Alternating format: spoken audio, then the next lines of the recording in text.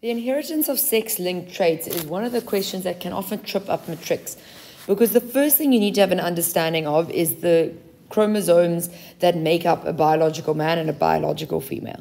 So when you're looking at a woman, I'm going to just say biologically, it's implied for the rest of this video.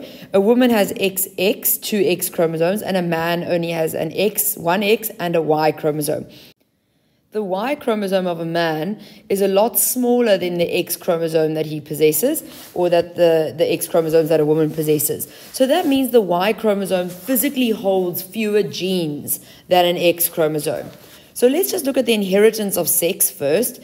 So a woman is XX, has a baby with a man who's XY. A woman can only give an X chromosome to her gametes, so her egg cells are only ever an X chromosome, whereas a man's sperm cells can either carry an X chromosome or a Y chromosome, and this is a 50-50 chance. So when we're looking at the process of fertilization of those chromosomes will end up with a 50-50 chance of having a girl, two X chromosomes, where they inherit an X from their mom, that's a given, and an X from their dad, that's a 50-50 chance, or there's a 50% chance that those parents are going to have a boy.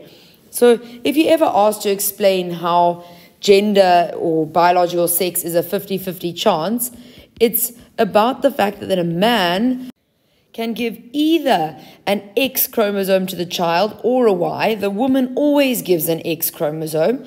So it's actually the male's gametes that determine the gender or the biological sex, I should say, of a child. So there's a 50-50 chance that child gets an X from the male's sperm, and a 50-50 chance it'll get a Y from the male's sperm.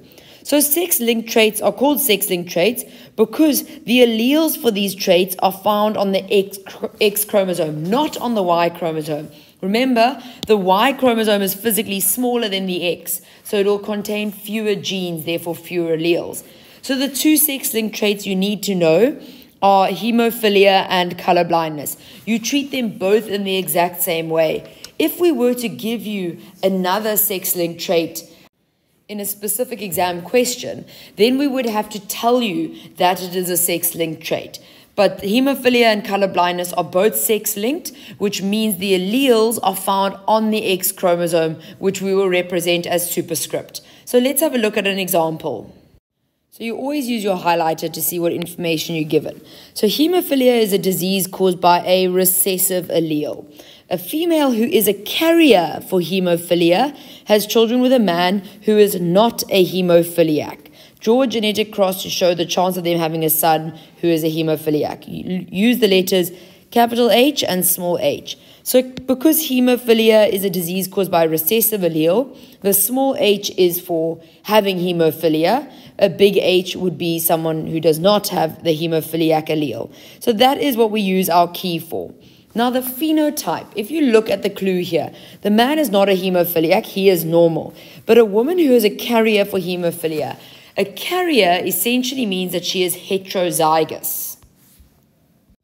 So that means that on the X chromosomes, this woman, because she's a carrier and heterozygous, she will have a big H allele and a small h.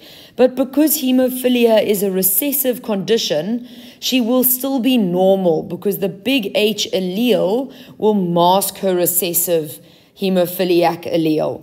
So that's important that when you do the phenotype of these two individuals, the female and the male are both considered normal.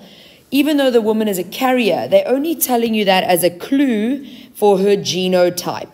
So now we attach these alleles onto the X chromosomes, nothing on the Y chromosome. So the female is heterozygous, so she has X with a big H and X with a small h, and the male is normal, so he has X with a big H and nothing on the Y chromosome. Because we need to remember that the Y chromosome is smaller than the X chromosome. So therefore there will be physically fewer alleles. So there is no space on the Y chromosome to have an allele for your blood clotting. Because remember, hemophilia is a clotting disorder. So when we look at the gametes that the woman can produce, she can either have an X with a big H in her gametes, which means she's giving a normal allele to her children, or she can have an X with a small h, which is why we consider her a carrier. Whereas the male can either give an X with a big H which means he'd have a daughter with a normal allele, or a Y chromosome. So that would mean he'd have a son. But then the woman's genotype will determine whether the son has haemophilia or not.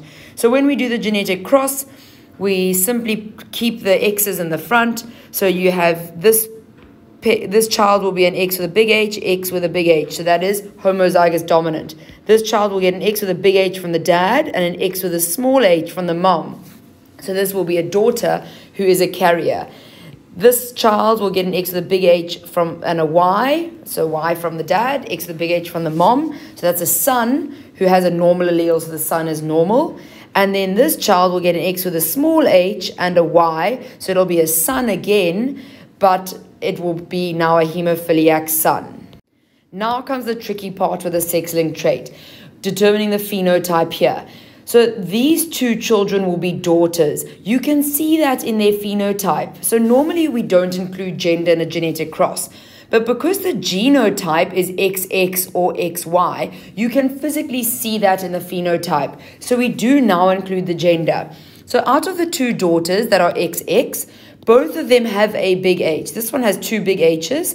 This one has a big H and a small h. And because hemophilia is only caused by that recessive allele, that normal allele for a big H will mask that hemophilia allele in this child. So this daughter is still going to be normal, but we'd call her a carrier in her genotype. But physically, phenotypically, she is normal. So we say that the offspring are two normal females. And here, this male will be normal because he has a big H. So we refer to our key. But this male, however, will be a hemophiliac because he doesn't have another allele to mask that recessive one, like this child. These children both have one small X with a small h, but because a male only has one X chromosome, that means that the chances of him being a hemophiliac are higher than a female, because a female can have another X chromosome to mask the recessive one. So if we refer to our question, it said determine the chance of having a son that is a hemophiliac. We need to answer that question still. So now we just say here at the end, therefore there is a 25% chance or a 1 in 4 chance of having a son who's a hemophiliac. And we have proved that. So the key thing here was separating the genders. You don't say 3 normal children, 1 hemophiliac child. You must separate the genders because you can see that in the phenotype. So sometimes you'll see in past papers, you can get a question asking to explain why more males will suffer from a sex-linked trait. And that's especially true for hemophilia and color blindness, which are the two you need to learn. So that is because they only have one X chromosome and the Y chromosome does not contain an allele. So therefore, even if they only have one recessive allele, they will still show the trait. Or if it was even a dominant allele, they'll show it. But if it was a dominant trait, then it would be shown anyway in a woman because that dominant trait would mask the recessive one. So it's all about the fact that a male only has one X chromosome. So all he needs is one allele for that disease or that condition, and he will show it. Whereas if a woman has one allele for it, and it's a recessive condition, the dominant allele will mask it. So that is why more men suffer from hemophilia and color blindness. Color blindness is exactly the same. We'd just maybe use an N for normal vision and a big N for normal vision, small n for colorblind.